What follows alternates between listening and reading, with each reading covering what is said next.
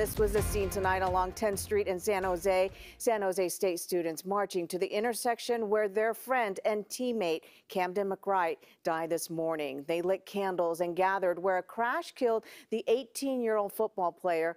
McWright was riding his scooter to an early team meeting when a school bus hit him.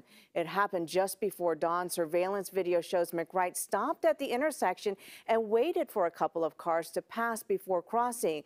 A San Jose Unified School District bus, which had the green light, ran him over. Investigators say the driver stopped and cooperated with officers. There are about 14 students on that bus. None of them were hurt. I just can't imagine my life without him, and we would talk at least twice a day. McWright is survived by his mother, father, and two older siblings. They say they are not sure how they will move on. They are planning to come up to the Bay Area from LA Saturday. It was an emotional scene at the candlelight vigil as McWright's teammates and friends shared memories of the running back. They all said that he made a big impact both on and off the field. I love Cam so much.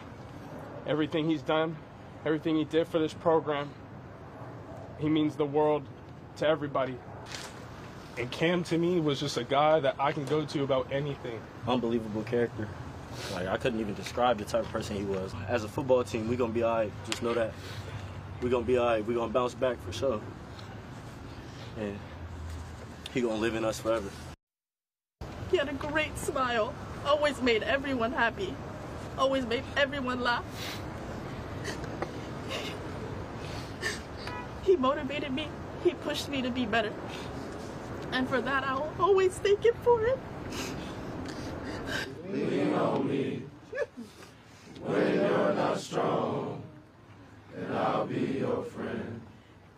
I'll help you carry on.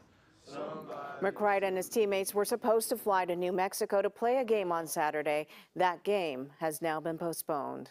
What we wanted to do was in the best interest of our student athletes. We spend a lot of time with them trying to process this tragedy. And at the end of the day, we felt it was in the best interest to postpone that game and support the student athletes in other ways. And down south in San Fernando Valley, McWright's high school is honoring him. He was the captain of his football team at St. Genevieve High School. Tonight, his former teammates are playing through their pain.